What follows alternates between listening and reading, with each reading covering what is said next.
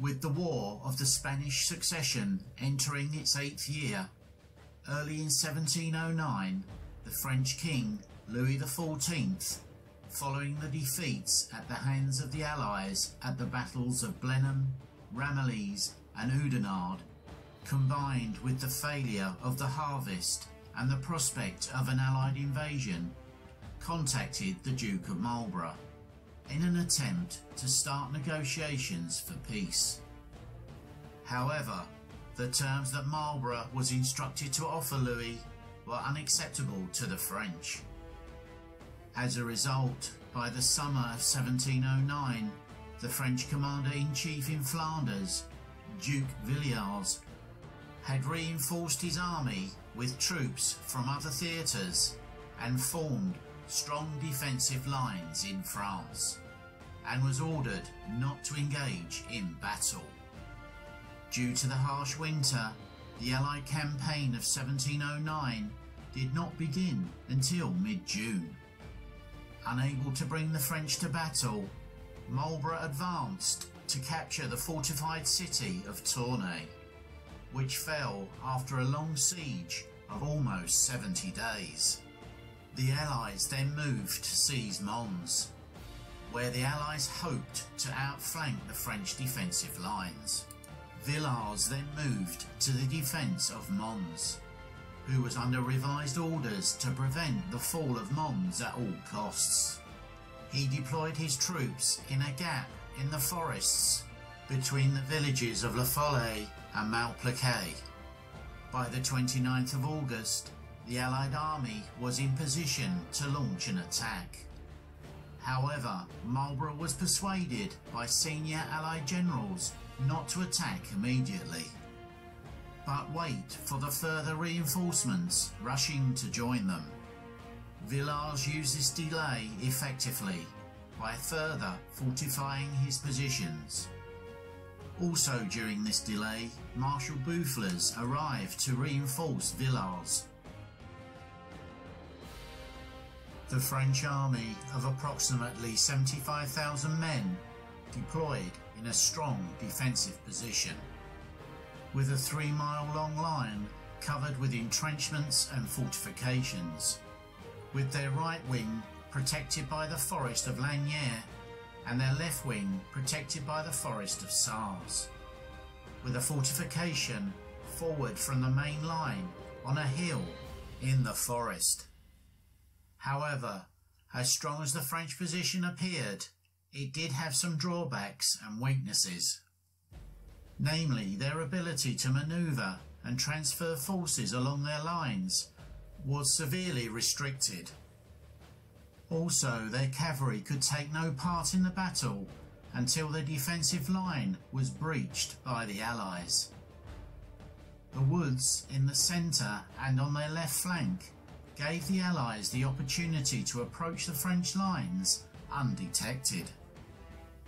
The Allied army of approximately 86,000 men, consisting mainly of Dutch and Austrian troops, with large contingents of British and Prussian troops, planned to make use of the French army's inability to manoeuvre by feigning attacks on the French right and centre, while delivering their main attack on the French left, while Allied reinforcements en route was ordered to advance around the French left flank and seize the village of La Folle.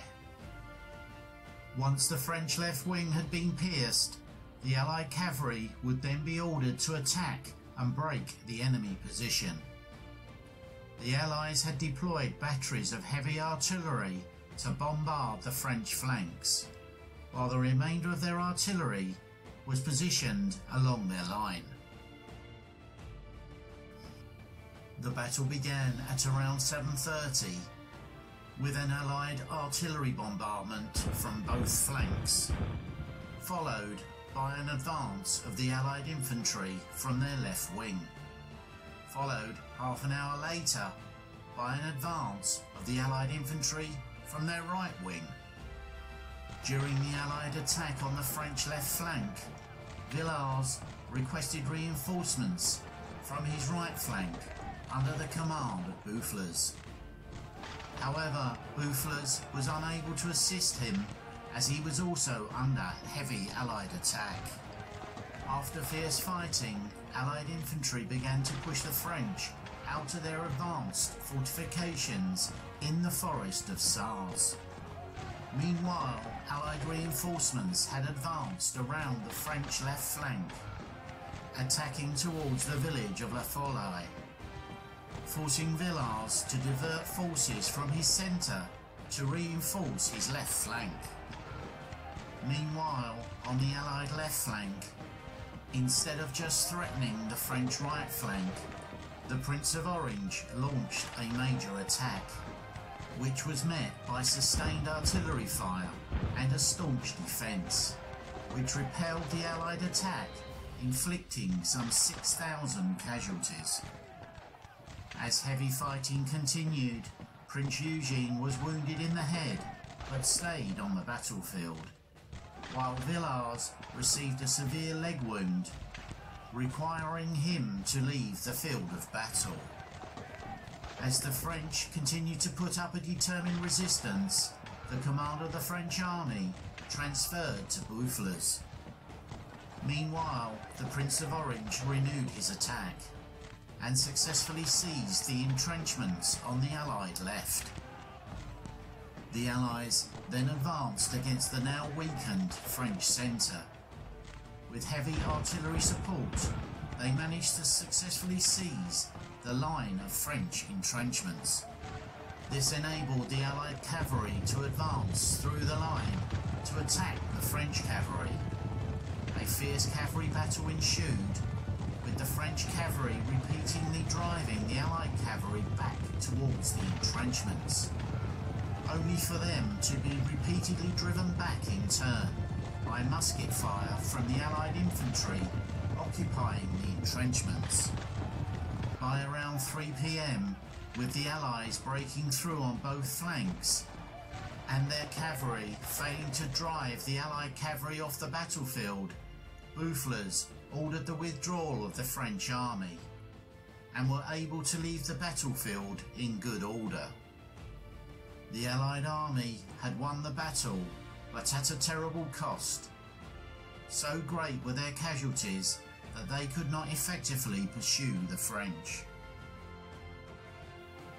Malplaquet was one of the bloodiest battles of the 18th century, with French casualties being around 15,000, while the Allied casualties were estimated to be between 17 and 24,000.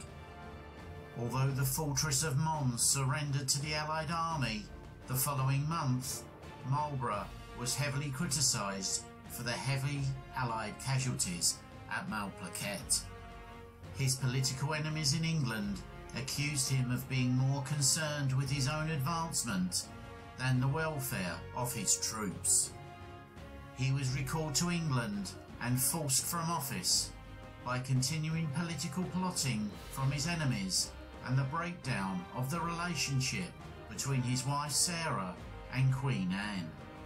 Malplaquet was the Duke of Marlborough's last battle. He went into self-imposed exile and only returned to royal favour with the succession of George I in 1714. Marlborough by that time was a sick man and lived in retirement until his death. Although the French army was forced to leave the battlefield at Malplaquet, they had lost fewer men than the Allies and had prevented an Allied invasion of France. The high casualties had shocked the Allies, who began to seek a way to end the conflict. And although the war dragged on until 1714, as a result of Malplaquet, the French achieved far more favourable peace terms.